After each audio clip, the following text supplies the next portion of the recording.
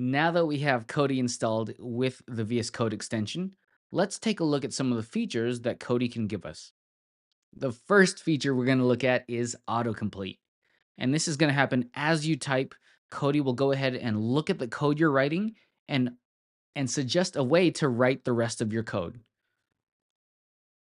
So let me say const colors is equal to, and Cody will try to give me an object here. Let's say I don't really want the object. I'm going to start typing an array.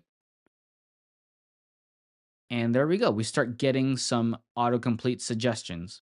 Now I can press tab to accept those suggestions, and then I can keep coding, keep going along my day, or I can actually type a little bit more. So the more you suggest to Cody, the more it can autocomplete exactly what you want. So I'll keep pressing enter here, and it just keeps going. So I'll just stop right around there. So that's one way to use autocomplete. Another is as I start writing out functions, Cody will know that I'm writing out a function. And if I name it a certain way, it will help autocomplete that. So I'll say function, randomize colors. And there we go. It autocompletes the full function multi-line for randomizing the colors. So you'll see autocomplete as you type anywhere in your code base in any of these files.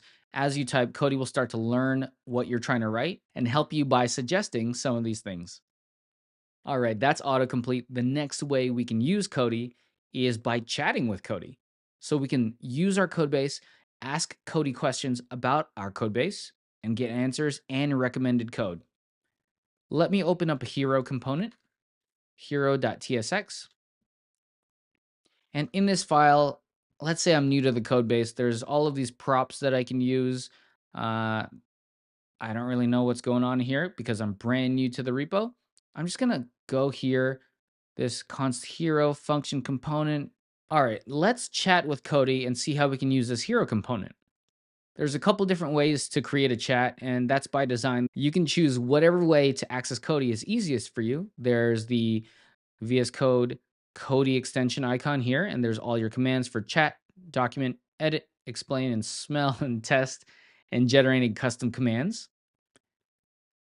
There's this Cody icon on the top right here where it'll pop up the menu, and then you can ask questions from here.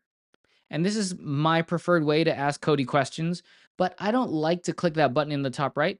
I actually like using the keyboard shortcut for Alt-C or Option-C on Mac. And then I'll use the commands here. I'll go to ask and I'll press enter and I'll say, how do I use this hero component? And it'll go ahead, open the hero component. It pulled in the context from this file.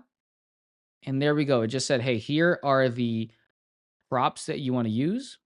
Variant, product, title, title class name, back button, left column, all that good stuff. It says the variant can be primary, secondary, or dark. Very helpful. So all I need to do to use this is just copy both of these lines and go paste it in whatever component. I find myself asking questions to Cody a lot. The more you ask Cody things, the more you start to work Cody into your workflow. So just start thinking about what you would ask. And if you ask yourself a question, a good bet is that Cody can help you answer that question.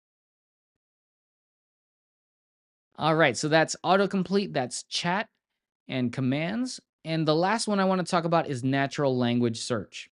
Let's say I'm looking for a certain piece of code in VS Code. I'm going to open up the search panel here, and I'm going to say get slug.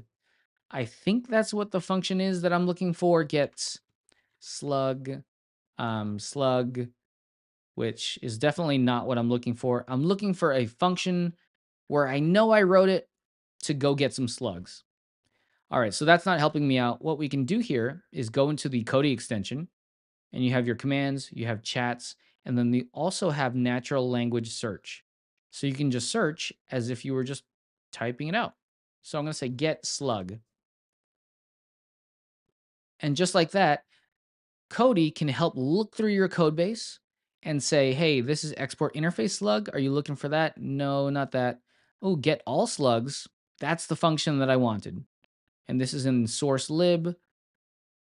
Yeah, that's the function I wanted. There's also the interface for slug underscore scripts. So let me click here and it highlighted the whole thing. Get all slugs. There you go. That's the function I wanted. So if the search panel in VS Code isn't doing the job for you, try out Cody's natural language search.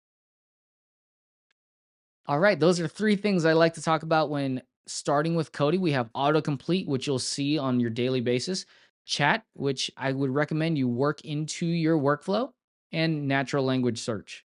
So hopefully all three of those put together helps you become a more productive developer.